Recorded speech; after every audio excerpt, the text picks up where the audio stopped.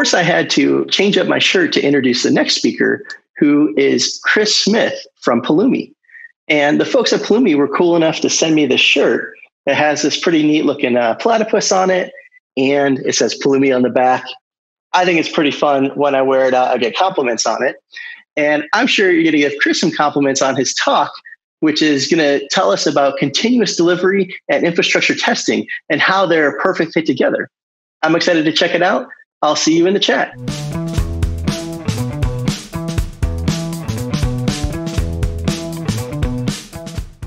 Hello, I'm Chris Smith. I've worked at a couple of companies you have heard about, and currently I'm at Pulumi, where I spend a lot of time thinking about CI/CD and cloud infrastructure.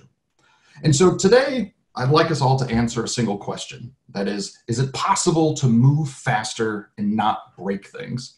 It kind of seems obvious, right? Similar to the secret to weight loss being diet and exercise. If you want to move faster and not break things, you're going to have more confidence in the changes that you're making to your code and to your infrastructure. However, that's a little easier said than done. So let's talk about what the problem is in, say, modern workloads that we need to address, right? Why can't we just run more tests for cloud applications? Well, first, let's take a step back and look at kind of an academic view of how software testing has been done in the past, right? Typically, it'll be stratified across different levels with your kind of fastest, most easy to write in the unit testing layers. And then as you introduce mocks or stubs, having integration tests for where software components come together. And then finally, kind of the largest, most expensive types of tests are systems tests or integration or tests that cover all the functionality end to end. But there's a problem here, which is how does this apply to the cloud? Right? If you're testing cloud software, there's a lot of components that say you don't control. Your application code may involve, say, the business logic or how a login is performed. But if you're relying on a hosted database server or some networking component so you can actually receive those web requests, then it becomes a lot more tricky. And so when you want to test cloud software, there's more than just the code that, say, you've written. It's where that software will run, how that data is stored, and which users have access to it. And all of these are controlled and configured in some cloud provider, whether it's Azure, AWS, GCP, or so on. And so, okay, great. We understand the problem. Let's just, test that. Well, if you're familiar with your cloud resource console, it's not something that's very amenable for testing. This is a screenshot from the AWS console, and if you needed to, say, go in here, click around, change settings, every time you wanted to verify a fix or run some tests, you wouldn't have a great time. And so the solution that a lot of people have started moving towards is something called infrastructure as code. And this is the silver bullet that we will be using that will enable us to actually test our infrastructure. Because once we start encoding our infrastructure in actual program code, we can then inspect it and validate it. So what is this concept? Well, it's infrastructure, but as code. You can see how rather than needing to manually click around in a resource provider console, you can just define how you want your cloud resources to be configured directly in code or a configuration file. Now, sometimes, in the past, you may have heard of, configuration as code as kind of a precursor to this. But if you start to use actual code, like real programming languages, you can now take advantage of the benefits of using real programming languages and that entire ecosystem around that. So I'll go into some details on infrastructure as code, but some common tools on how you can use this are Pulumi, AWS CDK, and the most popular infrastructure as code solution, HashiCorp's Terraform. One of the benefits of using infrastructure as code is that you can express your infrastructure in a much more abstract or expressive way, right? Rather than having just a flat list of resources and seemingly arbitrary configurations, you can start to encode things using, say, if you need to create a set of resources, use a for loop. Or if you only need to create a certain resource at certain times, if statements. Right? This all lends itself well to making your cloud infrastructure easier to manage, maintain, and set up, especially as your infrastructure requirements grow. So the way it all works is essentially, there are 3 steps. First, you write some code that defines, that creates cloud resources, say by calling a constructor or whatnot. Now, when you run that program, it'll evaluate those resources in memory and create the resource graph, and that will be a goal state, so to speak. And if you diff that resource state or goal state from, say the last time you ran your update, you can see what changes need to be performed. And that's, say, a preview of your deployment. And then if you actually want to apply those changes, then you would update your resources, and that is then what would go and contact your cloud resource provider and actually go and create new resources or delete existing ones. So with this ability to encode cloud resources within application code, we can now start to test it in ways that will allow us to understand and validate not only the application code that we've written, but also the environments that that application will run, and have more confidence that we're not going to break production if we ever, say, touch some networking change. So if we're going to put this all together, we need kind of some sort of application that's not too complicated, but not basic. And so what I'd like to do today is, I'm a little excited, the worldwide launch of Countdown as a service. I'm actually thinking about quitting my job and getting some of that sweet, sweet VC money. And the app is simple, right? If there's ever an exciting event that you want to, say, get a notification, super excited every day, a new text message or an email, this software as a service package will do that. Or maybe, say, there's an anniversary coming up and you want a heads up a few days before. There you go. So it's still a work in progress, but let's talk about how we could actually test this application and verify that everything's on the up and up. So here's its overall architecture. It's straightforward. Runs a single EC2 VM on AWS, and it reads and writes data using NoSQL DynamoDB.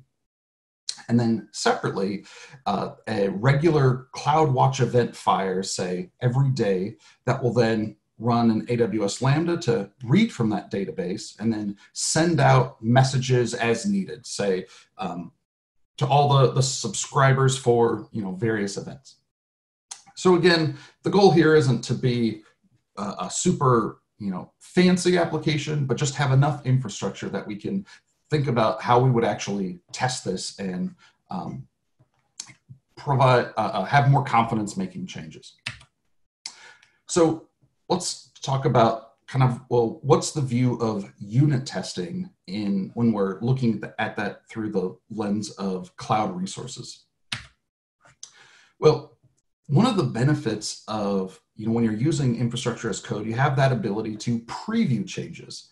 That is, build the resource graph in memory of the way things would be created or would be configured without actually needing to go and create them. And this allows us to write unit tests for the expected inputs to resources. So in this image, you'll see the DNS record for get.pulumi.com, which is a service that we use at Pulumi for distributing, plugins and binaries. And so the DNS record has several inputs, such as, aliases or zone IDs. And what we can do is in our code verify that those inputs are what you would expect. So tools that you can use for doing this type of testing are Pulumi and AWS's CDK. And so when you think about testing resource inputs, the thing to keep in mind is that it's well suited for asserting the requirements of your infrastructure. That is, the things that are very important that they need to be enforced even as the application evolves. And so there are several areas to look at, such as permissions and making sure that dependent services have the right setup and configuration to actually work, or that, say, any SLOs that your team or group is trying to adhere to, well, that, say, your infrastructure supports that. And this is actually something that can be surprising if you think about it. For example, if you want to have, say, 2.5 nines of reliability, well, that would mean that whatever systems you have for monitoring or alerting, need to have a particular degree of sensitivity in order for you to not only find out about that, but then take some action like, doing a failover or sending traffic to a replica or whatnot. So let's look at how this would actually work in practice, just as an example for this type of testing. So what I have here is the source code for the super exciting Countdown as a Service.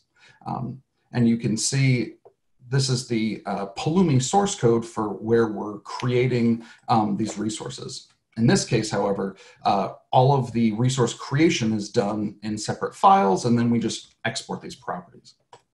So if we want to run the unit tests for our infrastructure, not our application code, then all we need to run is npm run test. Because the infrastructure is written in code, we can use the same testing tools and frameworks that other real programming languages use, or in case of using Java or TypeScript and JavaScript, Mocha. And so the tests for this application, as you can see, all the tests have passed. And then here's how we wrote them. First, we mocked out the part of the Pulumi engine which actually constructed resources. So rather than, say, comparing resource state with some previously known state, or contacting the cloud resource provider to make changes, we just want to keep it in memory. So this is essentially some boilerplate code to say, don't do anything with those results. And then we could just launch right into writing tests. This is the same sort of setup you'd see for a prototypical JavaScript test, but we're getting the Pulumi cloud resources that would have been created, and then checking that their inputs are as expected. So in this particular test, let's say the organization requires that all resources have some particular tags, like a name or an owner, so that those resources can be reclaimed later. And so we then check the VM's tags have those properties. Similarly, another type of test we can have is verifying that the instance size of a machine kind of is some known class, right? So sadly, until I can fully bootstrap my new startup, I'm just going to have to reside on T2 micro instances. And you can see how, again, this just allows you to encode the requirements of your infrastructure in code. And so, for example, say when it comes to the DynamoDB tables, the application code requires or assumes that it has the certain indexes exist on the data store. And so because of that, we can then, when we create those cloud resources, assert via unit test that, hey, this is the hash key or sort key for that database. So just to quickly recap, infrastructure unit tests provide a very quick way to verify changes. It doesn't require contacting the the cloud or using any external APIs, but instead it all just runs on your local machine.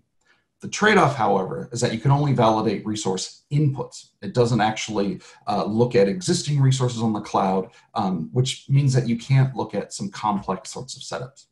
Okay, so we've looked at that bottommost layer of the kind of test hierarchy. Well, what does integration testing look like from the view of cloud applications? And looking at live resources.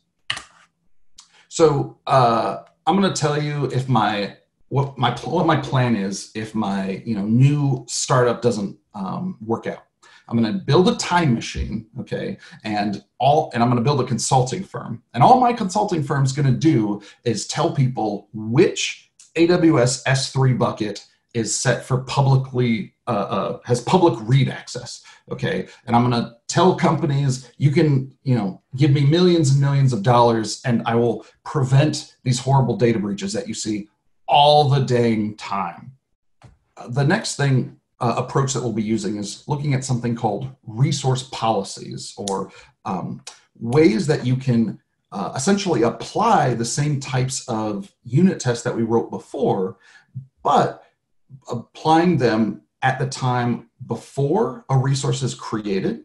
For example, preventing bad changes from ever being made to the cloud, or inspecting resources after they've been created and confirming that they adhere to various policies or whatnot.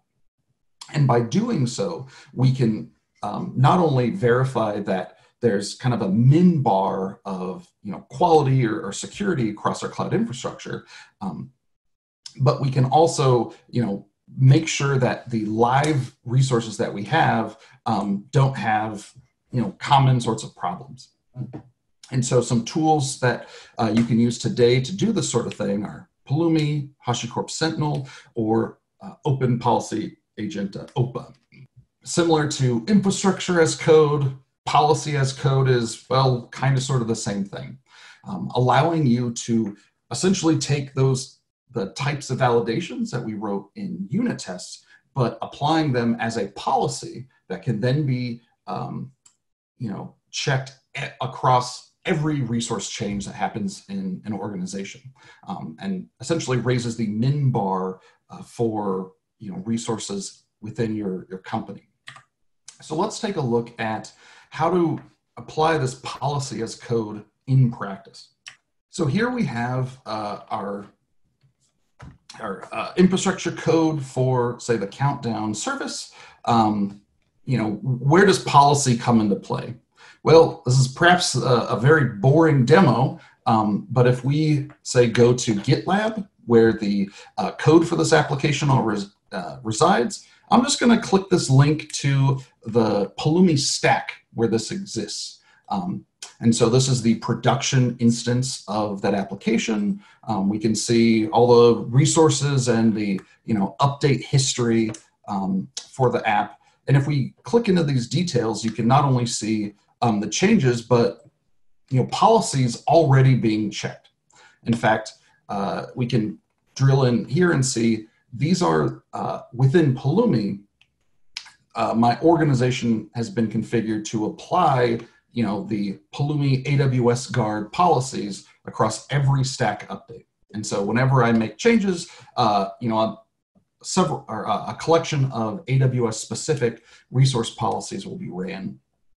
And sure enough, we can see a couple of resources in my stack have some violations. And so let's drill into the backend VM. This is the EC2 instance that kind of is serving my application. And these policies have found, hey, you aren't using elastic block storage. That's kind of not great, because then if the instance goes away, so does its data. Also, hey, you're not encrypting your data so that if somehow the machine were compromised or whatnot, that wouldn't be good. Similarly, not having detailed monitoring. And so you can see how by just applying kind of common policies, especially those that are open source and can have a lot of developers with a lot of mindshare working on and raising that min bar or encoding best practices, how this can be useful in just raising the bar for your own cloud applications and infrastructure. So to recap, resource policy tools allow you to validate your resources and inspect the actual state and not just the inputs. And this allows you to not only prevent bad changes from happening, but also allows for more complex interdependent resources. For example, if resource A's inputs depend on resource B's outputs, you actually couldn't test that using traditional or using the unit testing approach that I went over earlier. So now we're on to the hardest part, systems testing, right? What do you do when you want to test the full application, run your end-to-end tests and actually use, all the microservices and bells and whistles of your environment? Well, if you're using infrastructure as code, this is actually kind of straightforward. You can just create an ephemeral environment. That is, you create the real cloud resources, you really stand them up, and then you can use the real application. And so these two images on the right, you can see, one is just showing you the preview of changes that would be made when making an update, right? So this is from the actual Pulumi service itself, and this particular change was going to add a couple of metric alarms. Now that's kind of nice, it's good information, but what would be even better is if, say, you used a tool like Pulumify, which would then just stand up the Pulumi stack and then just point you to a URL that you could then test and interact with and actually see whatever changes or features live on your cloud. And so this is a very powerful tool that allows you to have a high fidelity view of the results of your changes. You can set up ephemeral environments using Pulumi, TerraTest, and kind of sort of any CI/CD system if you configure it correctly. And so what would you need in order to create an ephemeral environment?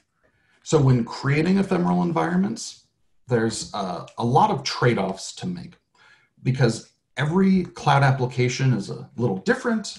Every team has different needs for the sorts of things that they want to have easier to validate, or what's important to look at, right? So for example, if you're standing up a very sophisticated application, it may take a long time to create all those resources. And so maybe you'd only want to have your ephemeral environment stand up a subset of it so that it's quicker to run and validate.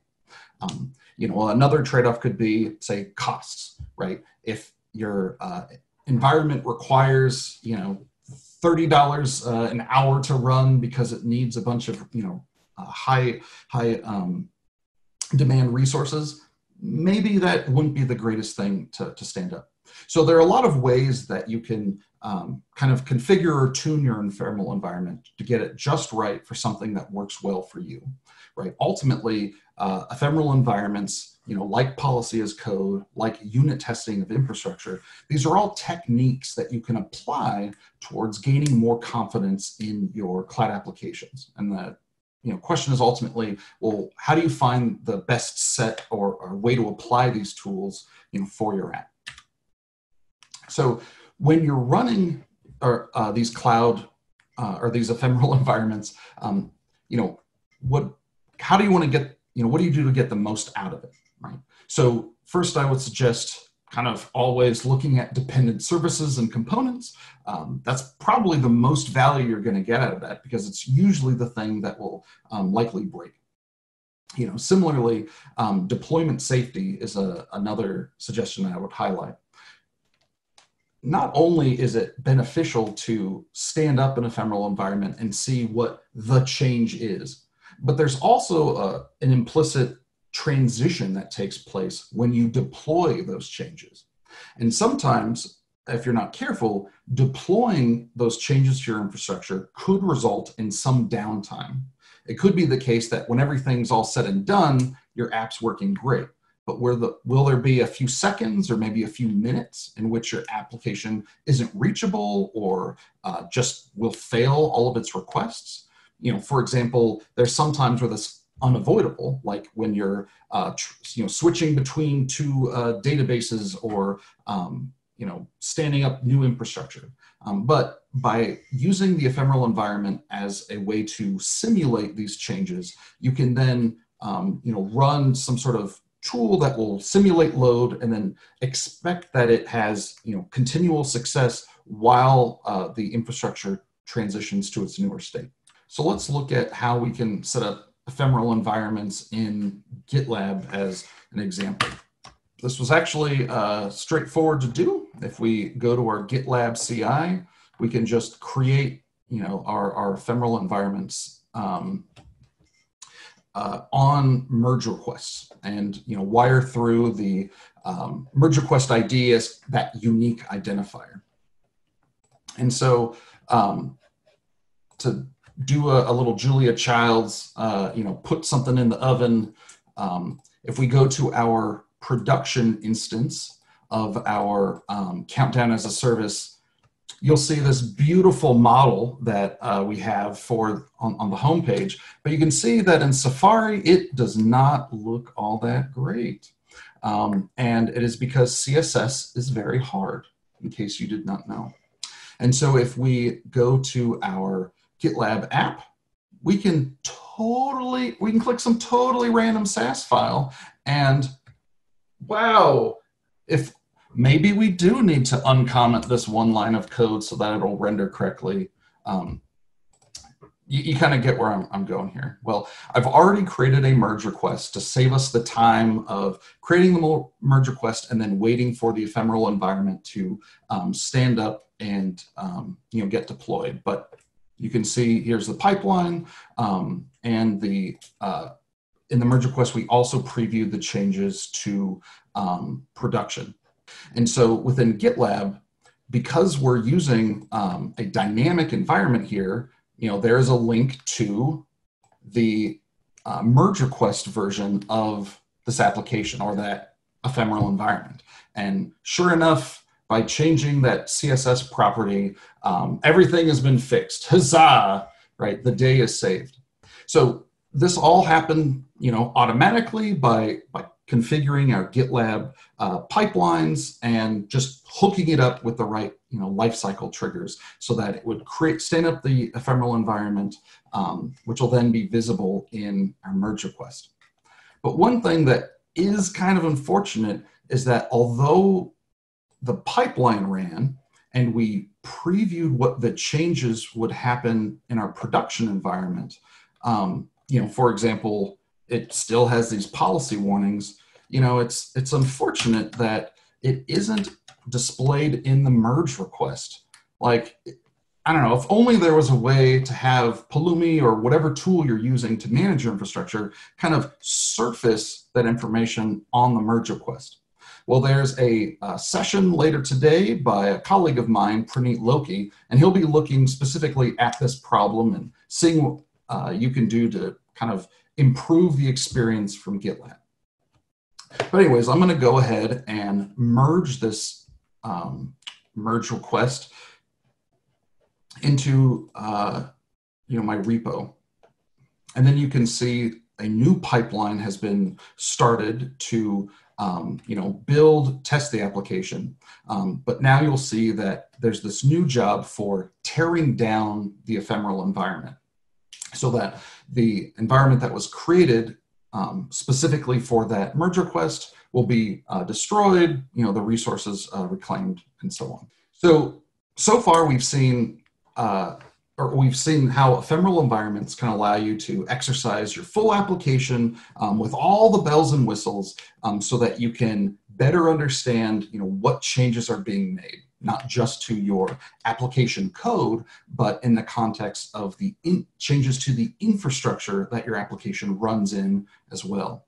And overall, we've seen how we can apply unit testing towards cloud infrastructure, applying resource policies towards cloud infrastructure, and then finally, these full ephemeral environments. And so to extend a perhaps in an awkward metaphor, we'll see how well it fits.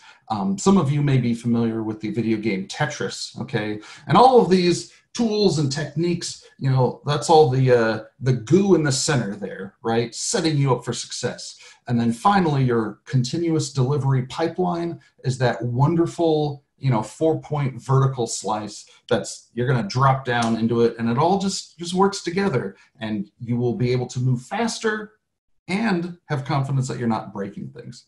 If you would like to learn more about, you know, infrastructure testing, you can follow me on Twitter, and by the time of GitLab commit, there will be many more resources available on how to configure your GitLab pipelines, and I'll be tweeting about those extensively. Thank you very much, and have a wonderful afternoon.